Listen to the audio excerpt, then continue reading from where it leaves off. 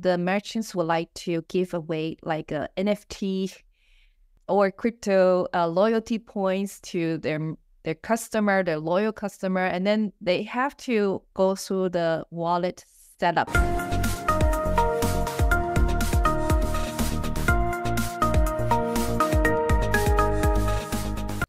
Hey there, and welcome to PayPod, where we bring you conversations with the trailblazers shaping the future of payments and fintech. My name is Kevin Rosenquist. Thanks for being here. Here's a hot take for you. Crypto can be a divisive topic.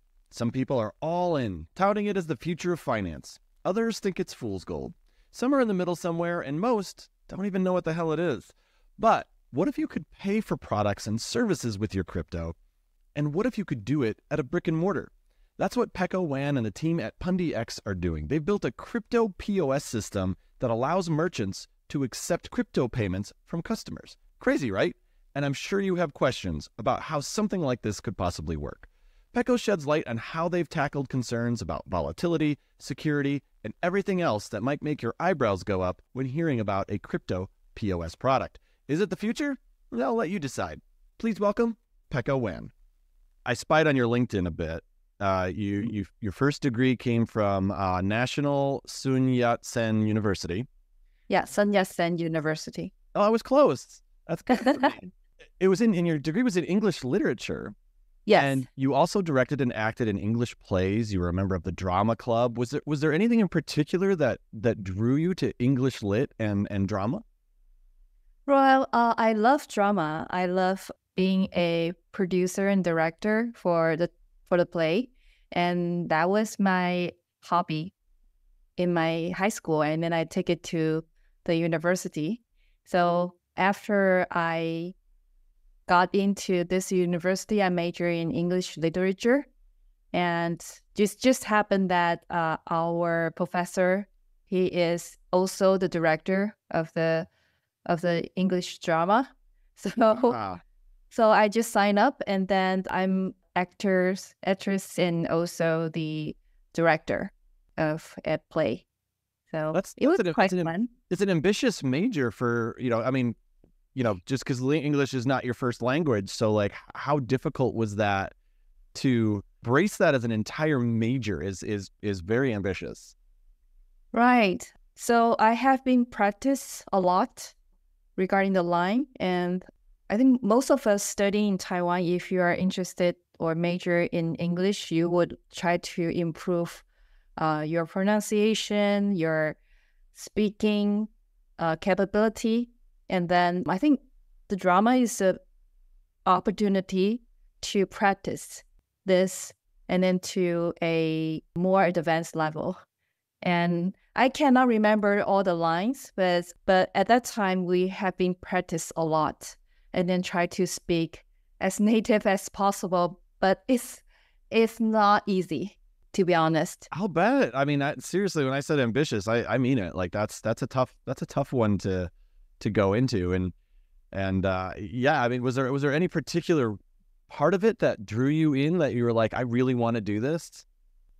I think I just like acting. My dream during the childhood, and my mom said that acting won't, earn money and keep your living, keep up with your living. Well, it's obviously very hard. It's very difficult. Yeah, it's very difficult. You're not like she said, you're not like Angelina Jolie or anything like that, and then you should give up as early as possible. Oh. So Chinese parents very practical. And, yeah. And then, so that's why I am so into, getting into acting during my university, because this is the only time I can do the acting. Right. Yeah. Before real life takes that's over. why. Right? Mm-hmm. Yeah. Yeah. It's not ambitious at all. It's just that I love acting. So I try to make the best use of my university life to do that. Yeah. Well, if it makes you feel better, my parents are American, not Chinese, and I wanted to be a rock star, and they told me that wasn't practical either. So, okay, that I feel better. Yeah, I saw you play basketball in college too, huh? Yes. Were you pretty good? Actually, I'm tall. My height in the school, and then my best friend in university, she loved playing basketball, and then she said, Peko, you need to join the team, basketball team, because I need to win this. So I joined the I need your team. height. Yeah, because of my height. Yeah. So that was my first time to play basketball. And yeah, I love it. That's awesome. Yeah, Do you still love it? I don't reject any sports. I love sports. Oh, nice. I do as well. So yeah, that's awesome. So next you got an MBA in international marketing. So marketing, PR, and communications has been a large part of your career. And Right. And now you're co-CEO of Pundi X, a company that's working on the world's first point of sale solution that will allow retailers to accept crypto. So with a marketing background, how different is it to market a crypto and blockchain company from other companies that you've done marketing for, especially given how many people just don't really understand what it is still, you know? Yeah, you're right. We spend a lot of time to educate merchants, and especially when we start in 2018, not many merchants know. Basically, no merchants knows, and then they have no needs of accepting cryptocurrency. So most of the merchants that we had at that time were early adopter, and they are very, very excited about our technology and would love to adopt the solution. And they, for those people, they self-learned, and they help us to improve the products. And for those, we also go to store by store and then to ask merchants to adopt the system.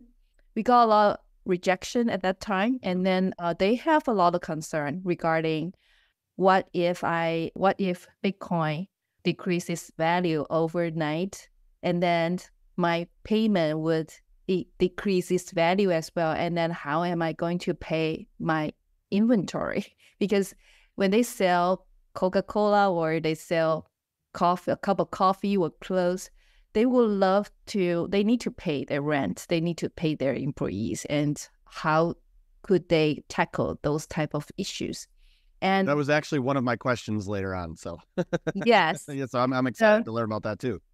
Yeah, so we know these issues because when we built this platform, and there are two major challenges. One is that Bitcoin is very difficult to be used as a payment because it takes a lot of time to confirm on the mainnet.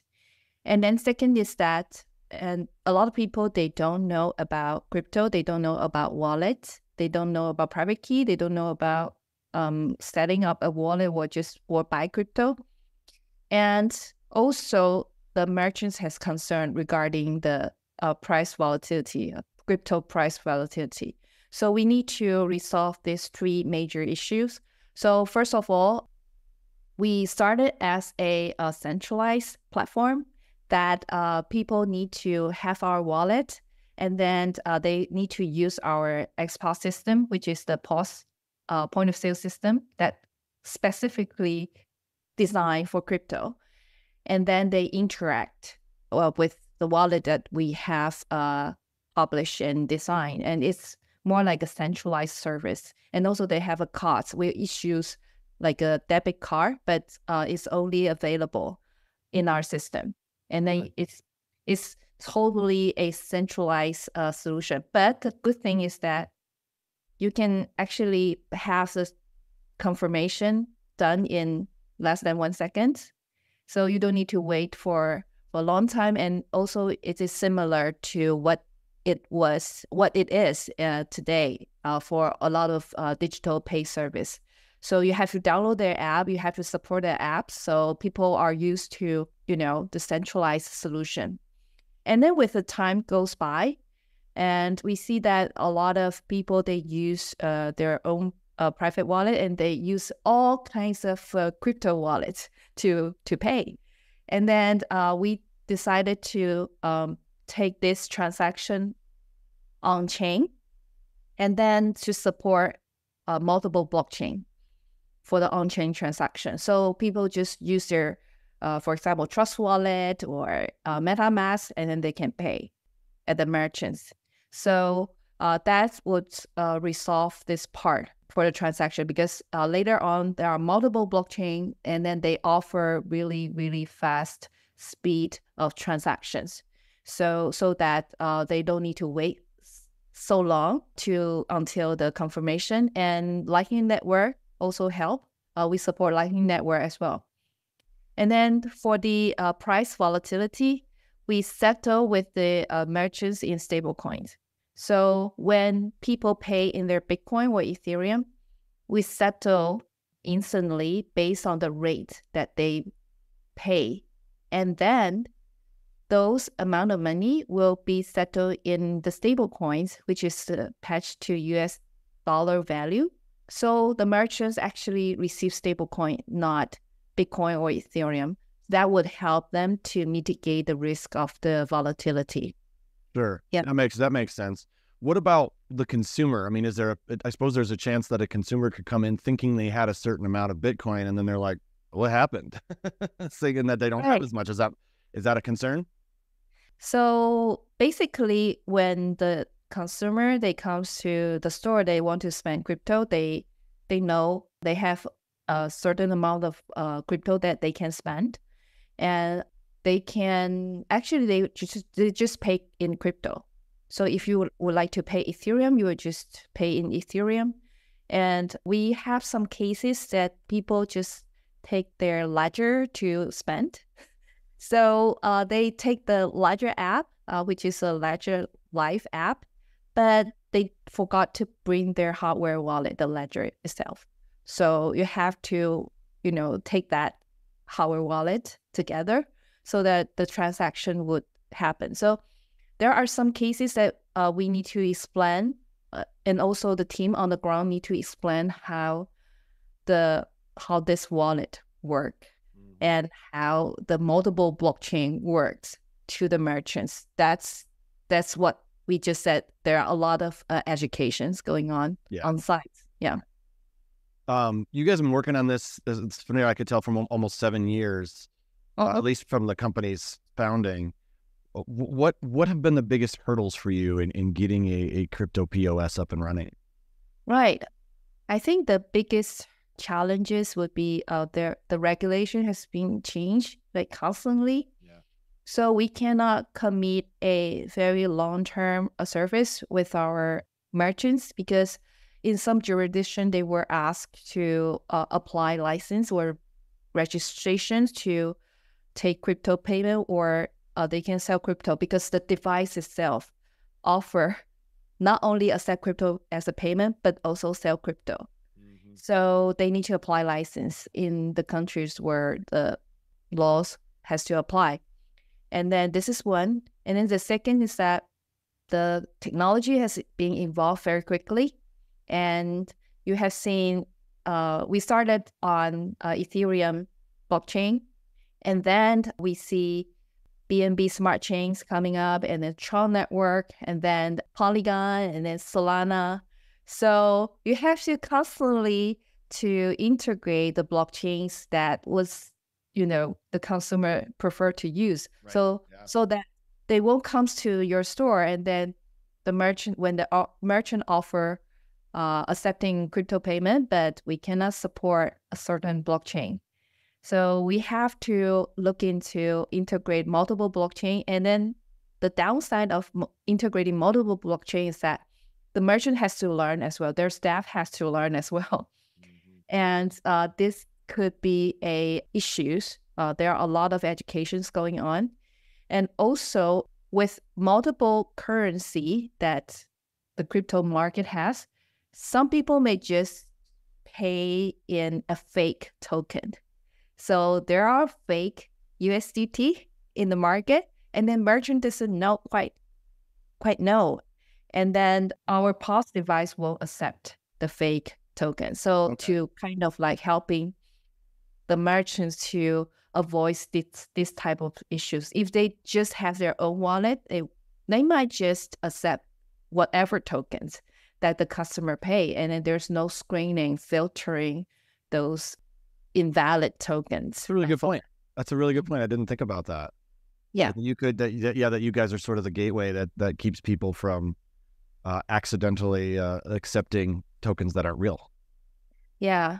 And also for there are some addresses, like blacklist addresses, that would label to be a sponsor the terrorist activities, we also block those type of address just to make sure that the merchants don't get involved with these issues. Yeah.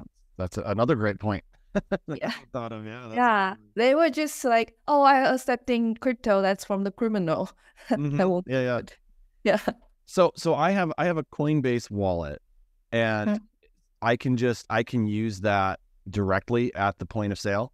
Yes, you can. Kind of like when you Google Pay or something like that, similar to that.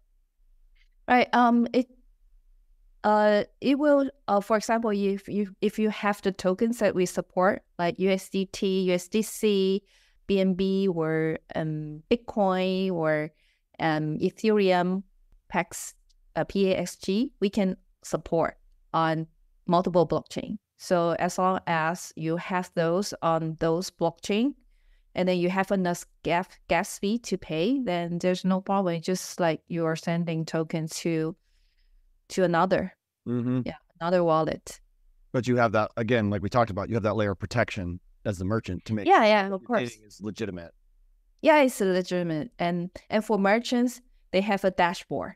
Not only you just see the machines, the point of sale device that we have. Basically, they have a backend system. They can look at all their transaction from different blockchain on the dashboard, so that they can track the payment very easily. Oh, that's great. So let's talk about this XPOS product. So if I go into a business and they have XPOS and I want to use my Ethereum to pay, so tell me how does it work? Right, I can show you a demo.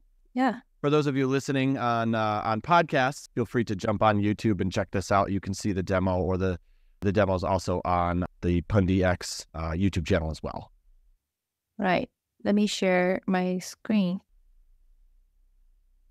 So I'll demo from using Lightning Network to pay Bitcoin. Okay. Yeah. So you enter the amount that you need to pay. So in this sample is $65, and then it shows QR code. And for the user, just scan and accept, and that's it. The yellow box means that it's confirmed. That was it. Yeah, that was it. That's awesome. Wow, that's even faster than you described. That's yeah, crazy. It is. I think Lightning Network do a really great job on speed up the transaction for Bitcoin. Wow, that's awesome. So, a side note, isn't it funny how QR codes have come back so hardcore? Like, remember when QR codes were there and then they kind of went away, and then the pandemic and digital currency really brought the QR code back. So I never thought that it would make a comeback, but yeah. And recently we launched a in-store QR code solution. So all the merchants needs is to just post their QR code in front of their cashier, and then the user just scan the QR code. This is just the one QR code, but the user can pay through different blockchain, even Binance Pay. They can use Binance Pay to pay. So for merchants, we don't need to spend a lot of education time to educate them, like which blockchain it is. So the decision power will be on the consumer, because nowadays consumer is smarter than the merchants. They know how to pay. Right. So they just scan the QR code. They just pick up the chain, the blockchain they want to pay, and then the currency or any payments solution, and then they just complete the transaction on their phone, and both merchants and user or customer will receive the receipt when the transaction is confirmed. Wow. And then, of course, as you mentioned, the merchants being paid in a stable coin, or is it fiat currency as well? Like you're paying them basically in a fiat currency? Right. In some countries, our franchisee will be able to help with the fiat settlement. So, for example, like South Africa, they provide fiat settlements. So basically, it's our franchisee. They receive USDT stablecoin as the settlement from us, and then they convert into the local fiat currency for the merchants. and then they send to the bank, the merchant's bank. So the next day you will get the settlements in fiat when after you receive the crypto payment. So it's very fast. That's incredible. That's incredible. So I was on your site. Tell me about Function X. Right. Function X is a kind of like a project, the layer 1 blockchain network that we built for DeFi activities. So because since we started as a point of sales builder, a crypto point of sale builder, and then there are multiple blockchain that we need to support. Sure. So we thought it makes sense to build a layer 1 blockchain that support multiple blockchain, and then to have some decentralized applications to run on that, so that we can onboard the users after they first onboard from our retail spaces. And also they will explore more about advanced crypto activity like DeFi. So we use that network. We started this layer 1 infrastructure by introducing it as like the third generation of internet. At that time, no one is talking about Web3. And I think when we mention it, it's really, really early. And then we promote the concept that you should own your data. And then pandemic hits. And then we kind of like building it to have integrate more DeFi applications, this network that include decentralized exchange, which called Margin X. They built Function X as well. And also there are swap available on this network. And also there are farm systems called Baklava. They also built on Function X. So we kind of like provide a variety of DeFi applications on through Function X to the crypto users, the more advanced users, so that we can run some experiments on this network and see how it goes before we take it to the mass. Wow, that's really cool. That's ambitious to do that as well, to do the platform as well. Now, yeah, anything that we implement like blockchain, we support on Function X, and then we can take that to the POS system. So it's easier that the layer 1 blockchain team to implement first, and then we take their results or learning and then take it to the POS device. So it's a very much integrated effort. Yeah, it's kind of creating its own ecosystem, if you will. There, yeah. That's really cool. That's really cool. I wanted to follow up on something that you said before. We were talking about setting up wallet and stuff like that in crypto.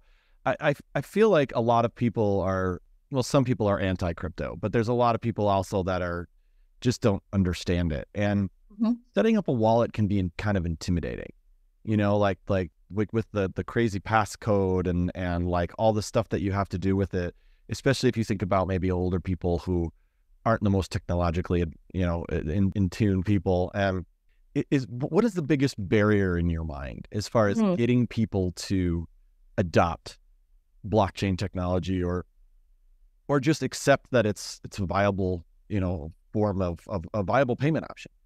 Right. You're rightly point out the difficulty and then the challenges, because when we were on the front line with the merchants, and then the merchants talked to us that there are a lot of people still they don't know about crypto, and then it's very difficult to educate them, especially when the merchants would like to give away like a NFT or crypto loyalty points to their customer, their loyal customer, and then they have to go through the wallet setup process, sometime in a bar or in a pub, and those customers were drunk. And then you cannot create a wallet in this type of situation, right? No, that would be tough. Yeah, and then I remember the merchant said they even write down the private key for them, and then they feel so wrong about they know their private key. Yep. So when we hear about this type of feedback, and then we think of if we can design a solution that would just it's a no-brainer. So to create a wallet. So what we have created, I think we launched it the last year. This one. Can you see that? Yeah. So this one is the PS card. We call it PS card. And it is a self-custodian wallet. And it supports multiple blockchain. And there's a private key inside. This cause actually is the R&D project we did with Infineon. Do you know Infineon? It's a semiconductor company. Okay. They developed the chipset. So inside this card, their chipset, and then we use their Sakura blockchain security solutions to build this card. And then we want to make it very affordable. It's just like if you customize for 500 cards, it's just cost you like $11 per card. So you can customize 500 of it. And depending on merchant, how much they would like to sell to their customer, they can give it away to their, loyal customer. Yeah. With this card, you can deposit tokens to the cards and then make it as a loyalty card, so like VIP card. So when they get this card, there's a private key inside. You don't need to write down a private key. And then you just tap to interact with our POS system. And also later on, when you go back home, you want to see your balance, you download the PS Card app to see the balance. However, if you need to transact, you need this card. It's just like your hardware wallet. And you need to tap it to authorize the transaction with this card because the private key is in this card, not in your phone. So that would solve the issues, the complication for the first time users who use crypto. So it's just like they get a gift card and then they just use the points inside there. So yeah, cool. It's pretty much of it. And we also do the things that my CEO or co-founder, I feel very absurd, but I managed to convince him that because this card needs, if you would like, a lot of people may ask, what happens if I lose this card? And then we tell people, if you lose the card, you lose the key. And it's just like the cash. You lose the cash inside the key. So we don't recommend you to store a lot of the large value of token inside. Mm-hmm. Sort of like having a physical gift card in your wallet or something like that. If you lose it, just lose it. Mm-hmm. Because before we launch this card, we do some testing with the real users, and then we set up PIN code. It's just like the SIM card that you have to enter your PIN code to use your SIM card. But if you exceed 3 times of trials and then and you cannot get into your SIM card or this card, and then it will lock your asset permanently. So a lot of, most of the time, like 80%, 90% of the time, people forget their PIN code. So we just remove this layer and then to make it super easy for people to adopt because, we don't want to add an extra layer of that. So this is very helpful for the first-time user. But if you become an advanced user, then you can use Ledger, more advanced or secure solution to protect your own crypto, especially if you want to store a large amount of it in a certain place. Then you need to buy something more advanced. But this is the first-time user to get into crypto. Yeah, that could be a great, introduction for people to crypto, and maybe like kind of take down some of the barriers, or at least the mental barriers that people might have when it comes to technology overall. Yes. Well, very cool. I've also, before we go, I want you to know that I did convert some of my crypto into Pundi. So don't let me down. Peko. Okay. I want to retire, so I need that to go up in value very quickly. Right. Yeah. No pressure. I sense a lot of pressures here. Well, we work very hard for that. But yeah, the altcoin season hopefully is coming with, I think interest rates is very crucial to dries up the risky assets. So yeah, look forward to the ride. Well, Peko, thank you so much for talking with me about Pundi X. It's a really intriguing system, and I'm really excited to see where it goes from here. So thanks for being on the show and letting everybody know about what you guys are doing. Thank you so much for having me, Kevin. It's my pleasure to be here.